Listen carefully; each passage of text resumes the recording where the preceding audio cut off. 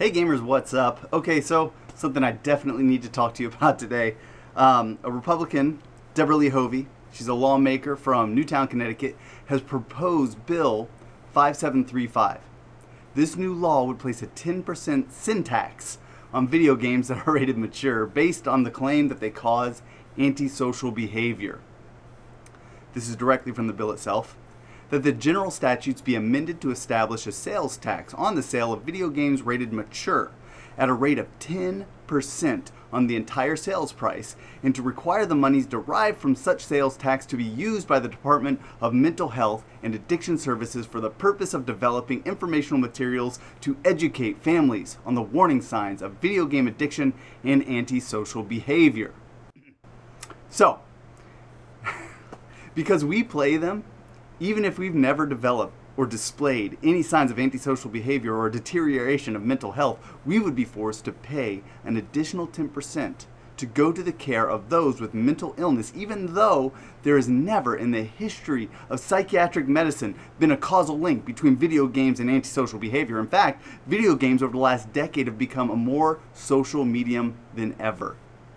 And let's face it, this is no coincidence. The Sandy Hook elementary shooting just happened, and of course they would love to link it to video games, so the undertone and timing of this new bill is really clear to me. They want to ride the coattails of a tragic event, cast blame upon their favorite scapegoat, and charge us for the crimes of those social outcasts and psychotics whose parents didn't know how to raise their children correctly or get them the help they needed when they needed it, with or without the influence of video games in their lives.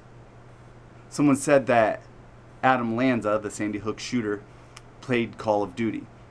Okay, so because he played that game, we all have an instant scapegoat? But you know what? Millions of people play that game. Where's the mass hysteria? Violent video games cause these events to happen. Shouldn't the world be under siege? Worldwide, over 246.1 million home game consoles have sold over the last 8 years, and over 445.44 million since the year 2000. And that's not counting handhelds. Include them and you'll hit over 785 million game consoles, each and every one of them offering the ability to play violent video games. So I ask, why haven't there been dozens, hundreds, or even thousands of shootings perpetrated by Call of Duty fans around the world? Why? Because there is no link between the two. In America alone, in the last 8 years, we've seen the sale of 122.5 million game systems. Are you telling me that because one of the millions of people that have played a violent video game was a raging psychopath, that the entire gaming community should pay for the care of every nutcase in the United States? Even though we as a community of gamers on the whole are not affected by the games they're trying to tax? Isn't it a statistical probability that some of the kids who play violent games are already psychopathic? Anything could be the catalyst for these people. I'll bet you could also connect cell phones, pornography, cars, television, movies, music, and a myriad of other forms of stimuli to anyone who has committed a murder in the last decade. Why would we single out video games? Because they're interactive? Because they make our children commit crimes? Really? Fact. You could link playing video games to a psycho just as easily as you could to an academic achiever, or hell, anyone under the age of 25 who breathes. So knowing that, let's draw a reasonable parallel. Would you charge an extra tax on alcohol because some people commit DUIs? No, of course not. Not everyone who drinks is a raging alcoholic. It's an insane proposition. Though some drinkers get out of control and do bad things, that doesn't mean drinking or the alcohol itself is the problem. It's the individual, and you can't condemn everyone who has ever taken a drink for the wrongdoings of those who can't take it upon themselves to act like responsible members of society. That's what's happening here. This is bigotry. The biased discrimination and generalization of an entire group of people based on the actions of less than a single % of that group. Yes, less than 1%. The math doesn't work out. I have more numbers for you. Check this out. Since its launch in 1997, Grand Theft Auto, the most blamed video game franchise of all time, has sold well over 90 million copies of their games to gamers worldwide. That means if you could actually connect 50, yes, 50 violent crimes of Grand Theft Auto, which you can't, you would have a crime rate of 0.00005% among Grand Theft Auto owners. Let's go crazy and say you could connect 200 violent crimes of Grand Theft Auto and have a 0.0002% crime rate. Hell, let's say you connected 2 1,000 crimes to Grand Theft Auto. You still haven't gotten to 0.1%. You would need to connect 100,000 crimes to Grand Theft Auto to make it 0.1%. Grand Theft Auto is the only M-rated game out there. These days, just about every AAA title is M-rated.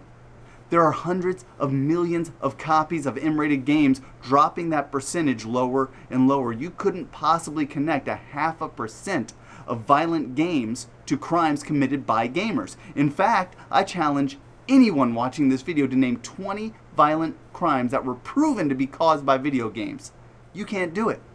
And if you can't connect crime to video games, how can you connect deteriorating mental health and a lack of social graces to them? It's pure insanity. In fact, the mature video game didn't even become an issue until around 1994 with the creation of the ESRB, the Entertainment Software Rating Board. That's after games like Mortal Kombat and Doom hit the scene. That's the 16-bit era. And that's when we saw the first truly realistic depictions of blood and gore that the industry ever knew. This being the case, it's very safe to say that the most violent and horrendous crimes committed by humanity were done so before violent video games were ever scrutinized, and most before the first video games were even created, which dates back as far as 1947. Slavery? Been happening since the beginning of history. The slaughter and displacement of the Native Americans well before video games, the Russian Civil War, the Mongol conquest, the Spanish Inquisition, the Ukrainian genocide, the Holocaust, the 100 Years' War. That list is as long as my arm and it keeps on going. How about killers? Some of the most notorious killers in history that operated before violent video games were ever created were Jack the Ripper, Albert Fish, the Cleveland Torso Murderer, I love that one, Amy Archer Gilligan, H.H. Holmes, the Boston Strangler, Son of Sam, Zodiac, Ian Brady, John Wayne Gacy, Lizzie Borden, Richard Ramirez, Richard Speck, Ted Bundy, and even Jeffrey Dahmer. What violent video games did they play? None. Oh, and these militant conservative maniacs love to point at mass shootings and blame video games. The Sandy Hook school shooting, the Virginia Tech shooting, the Aurora, Colorado Batman shooting, the Camden, New Jersey shooting, the shooting in Edmond, Oklahoma, the University of Texas shooting, and yes, even the Columbine school shooting. Of these shootings committed by killers who have lashed out at society, not one was ever connected to video games. And yes, even though Eric Harris and Dylan Klebold played Doom on their PCs, the FBI said it had nothing to do with their rampage. Their conclusion, after studying all of the evidence, was that Harris was a psychopath and Klebold a depressive. Their problems were a lot bigger than video games and existed before they ever played one. They needed help that they were not given, and that has nothing to do with video games. This is always the case. I'll tell you here and now that no school shooting has ever been directly linked to video games, and no causal link between video games and violent crime has ever been substantiated. So where does this insane idea of a sin tax come from? The delusional minds of people who have no idea what they're talking about, that's where. Do you think Deborah Lee Hovey is a licensed psychiatrist? No. In fact, I'd be more inclined to liken her to the crazy guy on the street carrying a sign that says, "The end is nigh." And this woman gets to decide that we need a sin tax? Does anyone really know what that means? I mean, seriously, its definition and what it implies. To define what a sin tax really is, first we need to know what is sin. Any act regarded as such a transgression, especially a willful or deliberate violation of some religious or moral principle, a transgression of divine law. Okay, so let's break that down. What's divine law? Divine means of or pertaining to a god, addressed, appropriated, or devoted to God or a god, religious or sacred. And what's law? Well, law is defined as the principles and regulations established in a community by some authority and applicable to its people, whether in the form of legislation or of custom, and policies recognized and enforced by judicial decision. When you put it together, divine law would be defined as the principles and regulations established by God, and in this case, enforced by law. So, to sin is to break a law set by God, and a sin tax would be a tax that is applied to a product that a religious group finds offensive but must pertain to everyone regardless of their beliefs or religion. We're talking about laws based on religion in a country founded on freedom from religious persecution and the separation of church and state. This is the subjugation of people based on their beliefs and entertainment preferences. This is extortion, the obtaining of money or some other thing of value by the abuse of one's office or authority. This is the ultra-conservative religious nut telling you that you have to pay a sales tax on something they consider offensive, a special sales tax for sin.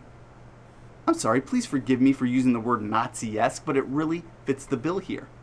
Think about it. Let's say these people get their way and a sin tax is instituted. What's next? If this were to happen, then doesn't this open the floodgates for the taxing of everything the church has ever deemed sinful? I mean, seriously, if video games are sinful, what about movies?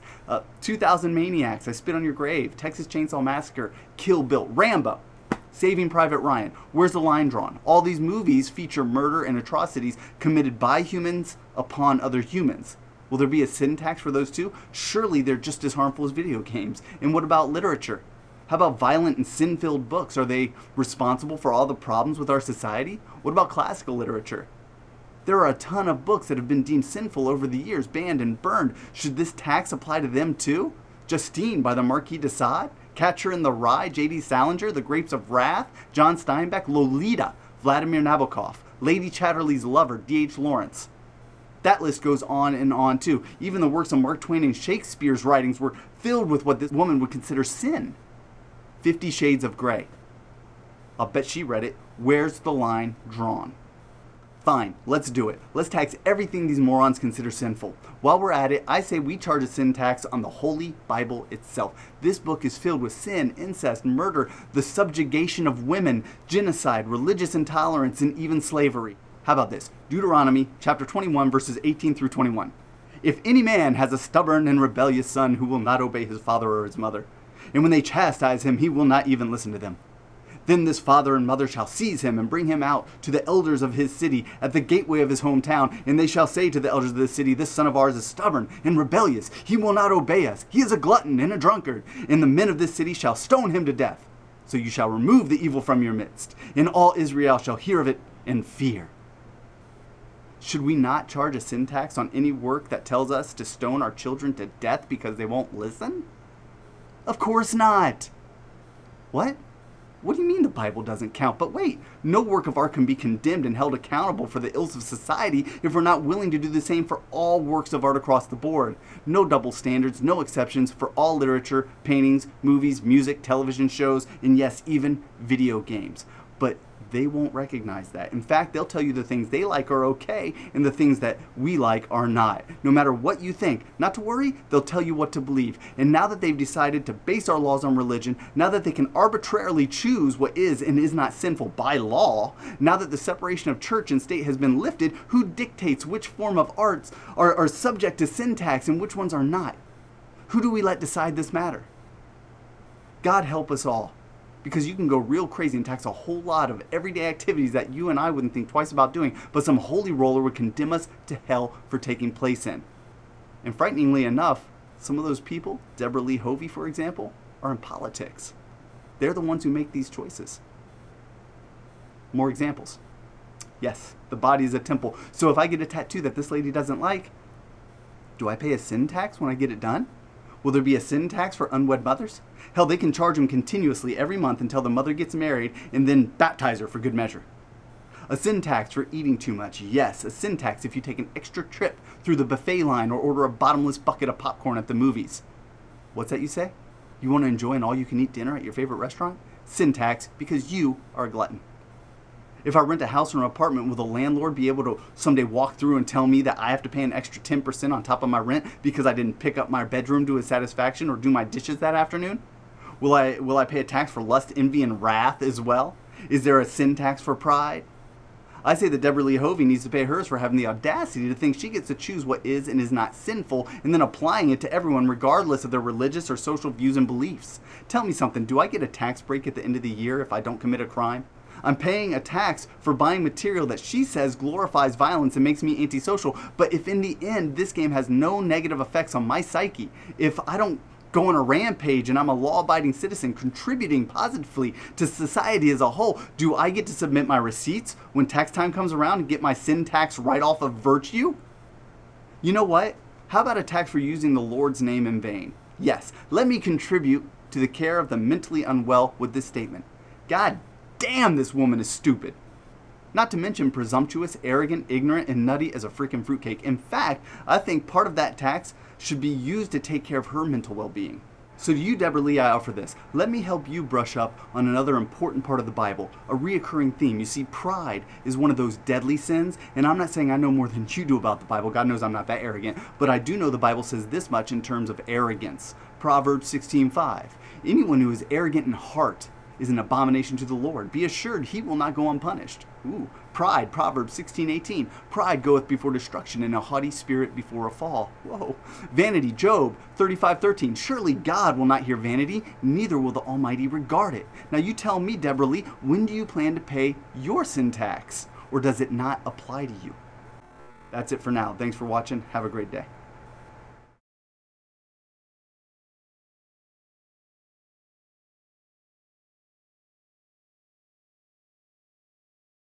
And here's the funny part. All this talk in America going on about violent video games, antisocial behavior, mental well-being, etc. Meanwhile, we have mass genocide being committed in South Africa. The Republic of the Congo sees more than 1,000 rapes per day, and Caracas, Venezuela is the murder capital of the world. And you know what? I don't think they play a lot of video games in those places. You want to talk Bible, Deborah Lee? Matthew chapter 7, verses 1 through 5. Judge not, that you be not judged. For with the judgment you pronounce, you will be judged, and with the measure you use it will be measured to you. Why do you see the speck that is in your brother's eye, but do not notice the log that is in your own eye? How can you say to your brother, let me take the speck out of your eye, when there is a log in your own eye, you hypocrite? First take the log out of your own eye, and then you will see clearly to take the speck out of your brother's eye. Or if you want to keep it short and sweet, James 4:12. There is only one lawgiver and judge, he who is able to save and destroy. But who are you to judge your neighbor? Did you forget about those, you close-minded Bible thumper? Did you think that there wouldn't be at least one person out here who would see your hypocrisy? Did you think that no one would notice that this is without question the ultimate display of pomposity? Oh, and for the record, antisocial behavior is not a sin, you freaking maniac. $84.99. That there an expensive coat. StarCraft. Hey, you know what my favorite game is? What's your favorite game? Metal Gear Solid 1. Because Metal Gear Solid 1 was just totally awesome. Now, my second favorite would be Metal Gear Solid 4. Why? I can't tell you why.